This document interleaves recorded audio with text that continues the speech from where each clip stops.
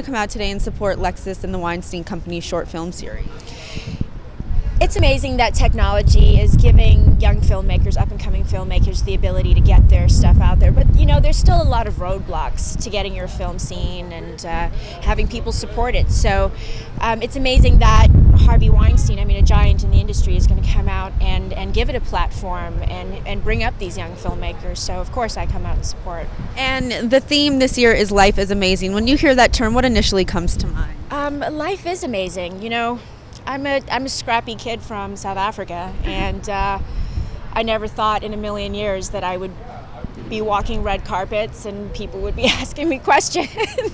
Right. I dreamt about it. I stood on my grandma's porch and imagined crowds, but you never know where life is going to take you. I could never have imagined this, so I agree.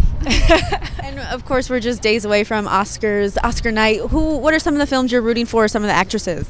Oh my goodness. Oh, this is such a hard question because I've got, like, I was just saying to one of the other interviewers, I've got pilot season brain. It's completely, let's see. I love Jessica Chastain. I just think she's ethereal and, I don't know, she transports the audience. What else? Any favorite movies from this year's lineup? Silver Linings, Django, Argo. How could I forget Django Unchained? That movie slightly changed my life. I just saw it. Gosh, Jamie Foxx has really held his own. And here, what a renaissance man to come out of sketch comedy and to approach these massive roles.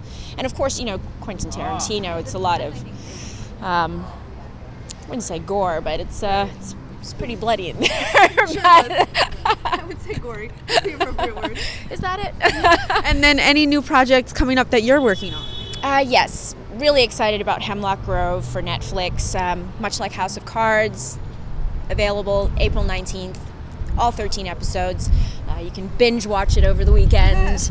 The Seventh Son, it'll be out in the fall. Fantasy.